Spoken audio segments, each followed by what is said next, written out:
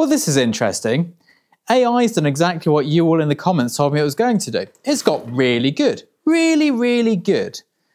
Now, I've been shooting an insane amount of advertising recently, and every scam, every deck, every brief coming in my way is AI created.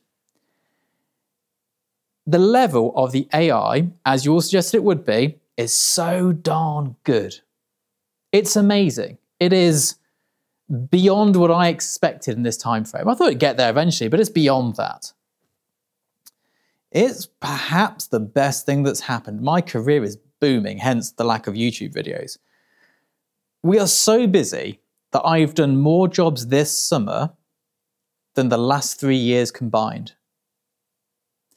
Because, and this isn't good news for all of you, by the way, let me just get that out there. Back when I started photography, film was just coming to an end and everyone was going, this is a nightmare, everyone can do it now, it's impossible. Like, how can you possibly make a career when anyone can just take a picture, have a look at it and be like, yeah, look, I made a picture.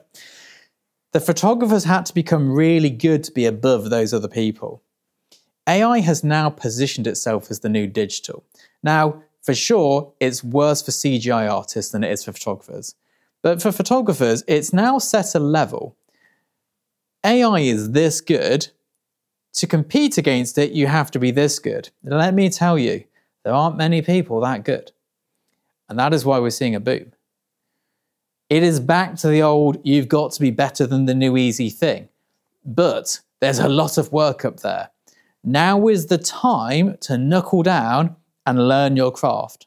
Now is the time to make sure you understand it, because nobody wants AI slop. I don't know if you've seen, like, I went on social media, I looked at one AI video. My Instagram feed is now ruined. It's just AI slop. Mountains of it. I don't go on it anymore. It's rubbish. It's ruined it. Nobody wants an advert that looks like AI. Nobody wants to be associated with AI. AI is the dirty word. Look at, like, go to the comments section on a social media advert that's produced by AI. Not for photography, not for a camera brand, something outside of our genre, something where the people don't have an interest in what we do. They don't care if it's a photograph. Look at the comments. The tides have turned, and yes, if you're an average photographer, you are absolutely foobarred. There is no coming back from it. Your job is gone. If you're a low-level photographer, it's gone. But aren't they the people everyone was complaining about before? At some point in history, there's always, like when video came out, the 5D Mark II, wedding photographers are doomed. You can just take a screenshot from a video. Yeah, you can. It didn't look as good though, does it? AI can create anything. One, it looks like AI, and two, it doesn't do that great a job of it. And I'm not talking about the technical. Anyone go, oh, it looks as good as a photograph. Yeah, technically it looks as good as a photograph. But it doesn't have my sensibility. No one does, only I do. It doesn't have my take on the world. It has a generic take on the world. AI has got so good that you can Google anything and AI will answer it for you. Now, I've been using this a lot recently with some very difficult work I've had on in an unrelated company. Guess what? All of the information was kind of correct but wrong, because it just scours everything. It doesn't know whether the light is good or not. It doesn't. I was trying to get a macro written for Excel recently, and I kept writing it. I kept asking different ways of asking the question. It kept getting it wrong because it's scouring the internet, and guess what's on the internet? Incorrect information. It's kind of hit a limitation, but it has also, it's pushed the, some of these briefs that have come in recently for the last 3 jobs we've done have been global campaigns, and they had AI generated images for what we needed to photograph. The first one of these I saw, I thought, oh good Lord, I'm in trouble. That looks so good. And then you look at it for a second longer and you go, doesn't really though, does it? There's a few quirks there. Now most people, most photographers, couldn't take a photograph as good as the AI. That is true. Good photographers can take one considerably better with actual meaning and relevance.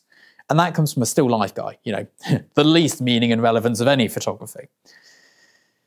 AI has done us a favor. It has made us more valuable. My day rate's gone up for the first time in 10 years. I've added an extra grand on top of my day rate, and that's before the usage. And that's because of AI. And yes, I apologise, if you're not in that position, you are in trouble. But there is now a goal, there is now a reason, there is now a rationale to work hard to get to that point, because when you get there, AI cannot compete, and neither can 99% of photographers, as it's always been. There's always been the people at the top who make all the money and everyone else. The problem now is everyone else who are making a bit of money, and now it is looking AI savagely. It's not looking great. You've got to be good. You've got to be the best. You've got to be elite. And thankfully, I find that exciting in some weird way. That probably says more about my mental health state than anything else. But for me, that's exciting. I've got to keep ahead of the robots.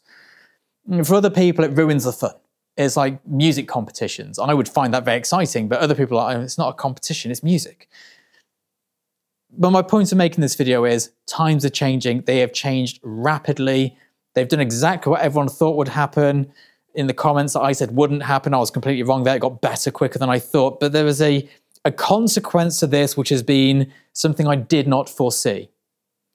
Everyone hates AI. Nobody wants AI. Nobody wants AI in their brands. Of course, cheap, snidey little brands do and rubbish brands do, but no one's shooting for them anyway. Like rubbish food brands, rubbish packaging. You look at these AI-generated images. He even has to say on food packaging, AI-generated image. Are you going to put something in your body where the image is AI generated? Imagine what they put in the food. That's the thought process. It could be a blessing in disguise. It really could. And of course, things might change again. I saw someone in the comments going to go, yeah, but it is going to get better than you. I don't see how it can. I have a new idea every week, which AI can't have. AI can only have the ideas that it's already had, and it can only learn from it can only be generally good. I guess is the point of it. It's only the sum of its parts. Anything really good is out there. It's quasi. It's novel. AI is not novel, it's not quasi. It is the sum of all the parts. It's all the information blended into something bland. And it is bland. And I looked at these AI scams and I looked at my images next to them and I felt safe in my career. The initial fear was there. Obviously, when I saw these AI scams come in, I was like, oh, good God, how are we going to take a better photo? That looks better there than my photograph is going to look. But after the initial panic, you go, no, it doesn't. Also, it doesn't make any sense. What's that doing there? What's that doing there? You can't just Photoshop it out. It's not a lossless file. You know, editing an AI image is not easy. If you edit it with a prompt, you want to change my jumper from orange to blue? Cool. My studio background's changed as well, though. You can go into Photoshop, but you've got to mask it really carefully by hand because it's not a lossless file. And if you try masking a JPEG compared to the same image as a TIFF, you'll know what I'm talking about. You want a color corrected JPEG? And yeah, I'm sure one day lossless files and AI generation will be possible, but can you imagine the cost involved because of the size of the data farms? Jesus. It's pretty bad now. They're already asking people to stop saying please and thank you in AI because it's like melting the ice caps. Times are changing. Times are going to change. The best, or the only way I can see to stay relevant when times are changing is to get better. Let me know your thoughts down below though. I'd love to hear your thoughts and opinions. Obviously, none of us know the future. I'm just going with what I know from the past, in that being the best at what you do is the safest option. As long as you're better than everyone else, there's a great selling point. Being cheap is a very difficult thing. Being quicker can be useful, but competing against computers, not that useful. It's a whole wide range of things. Currently, we're looking at about £8,000 British for an AI-generated image for an advert. That's about the cost. I know people just type in a prompt.